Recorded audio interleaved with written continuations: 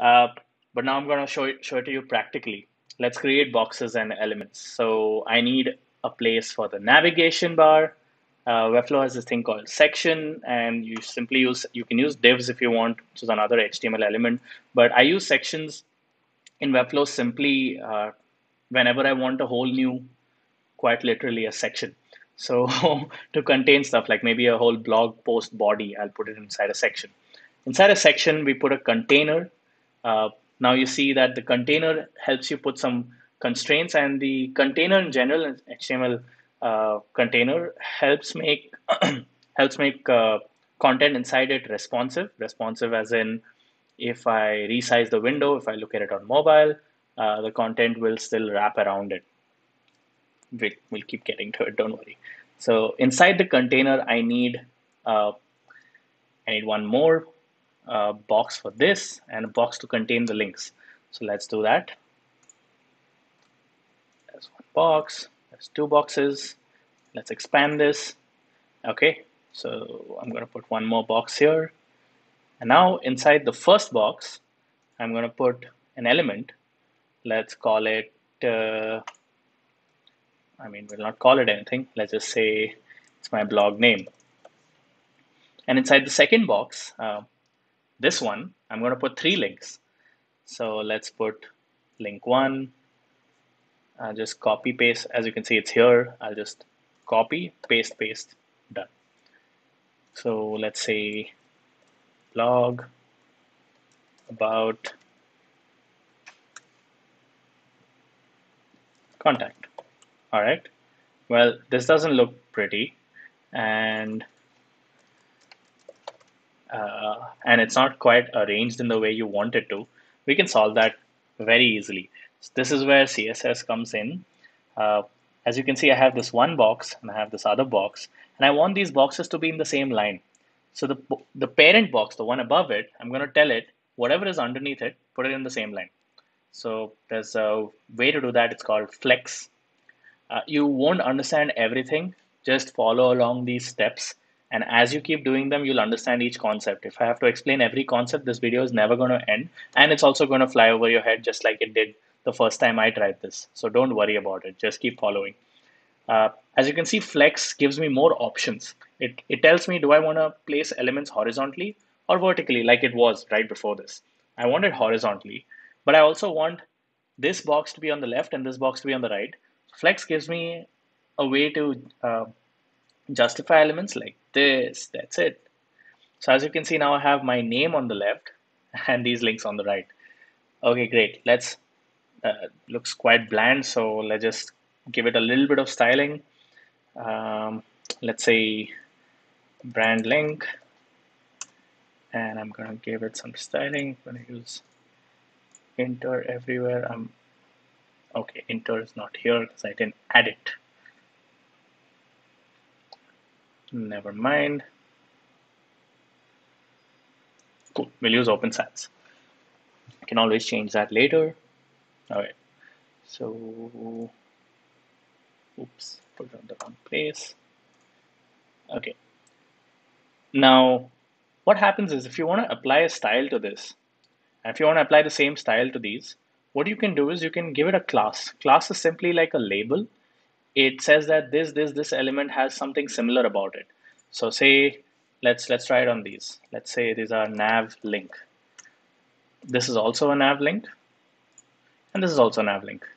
Now if I apply a style, since all three of them have the nav link class, they're all going to change. Let's try that.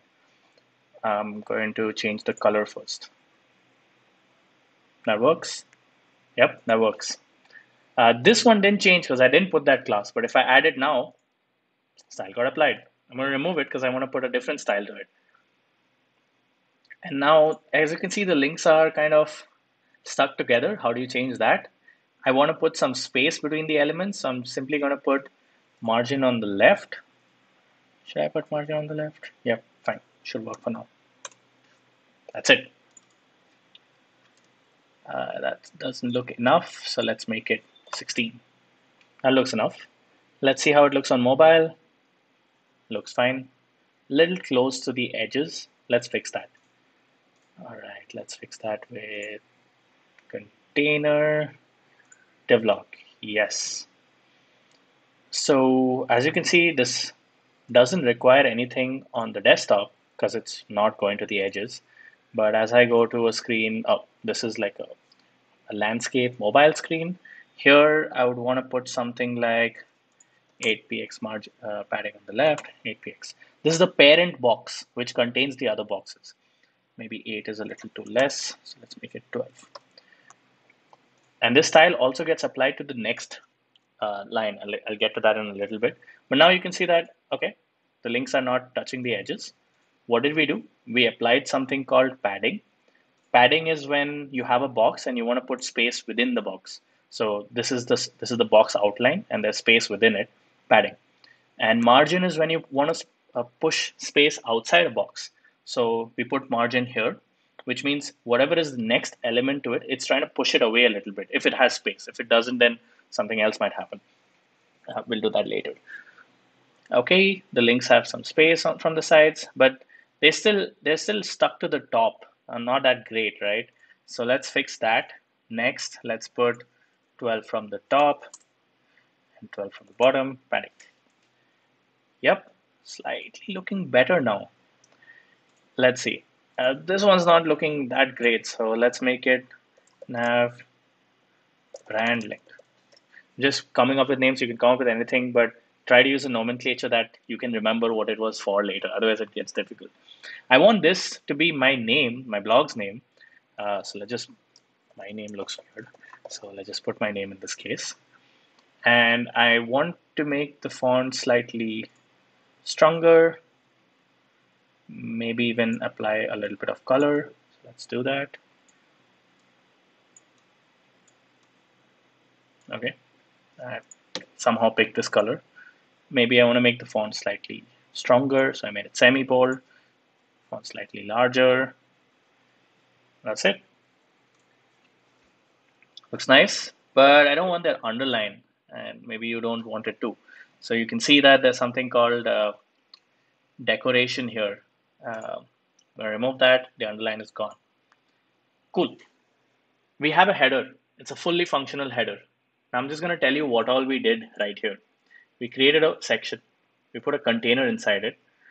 Uh, these are pretty standard. Again, like I use them as a hierarchical way to put anything within anything. You can directly start with a div log if you want. But there are some styles that sections and containers already have, which constrain elements within some window, which helps. So I just go with it. And then I use boxes, box, box, box. First box allowed me to center these elements, put them on the left and right, like this box and this box, the child boxes. And then it also allowed me to add some gap from the top and bottom and allowed me to add some gap on the sides. Now, what happened here? Uh, I used layout, which is basically quite obvious. I use layout to be able to say that I want to change the way these elements are positioned. So that's where I use layout to add flex. Again, all these elements you learn one by one, but layout basically means how are elements positioned. Spacing, quite obvious again. If you want to add spacing outside or inside a box, I use that to, as you can see, it highlights exactly where the spacing was added. Size of the element. We'll get to it. It's more obvious when you use an image or something. Typography, again, very straightforward. The font use, the font size, any styling on the text, like aligning it, center aligning it, justify, italicize like this, or text decoration, which is basically underline, strike through, and stuff like that. So all of these options are available here, and this is what we did. I would say that if you are trying to familiarize yourself with this, just go through each of them one by one. Don't try to look at everything. Look at layout. Okay, try all of these options, just see what happens.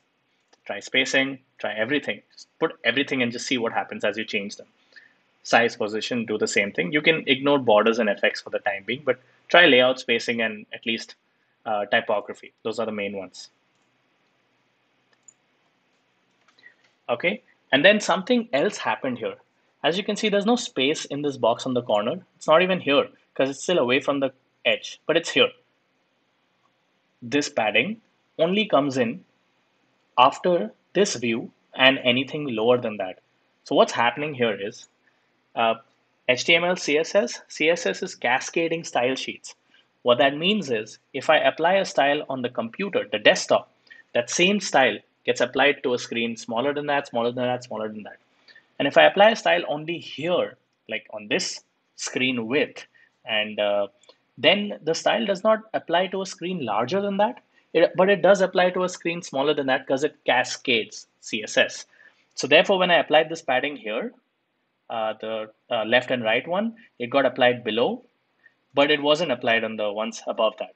So that's CSS, the way cascading style sheets work in a nutshell. It goes from whichever screen you apply the style to lower ones. And if you want to apply something here and you want to change that here, set them in both places. So maybe I want font size 20 for this and this. So I'll put font size 20. But from here, I want font size 16. So I'll change it to 16. And this will have font size 16, something like that. Okay, with this we have a fully functional navbar. It doesn't have any links as such, but we can get to that later.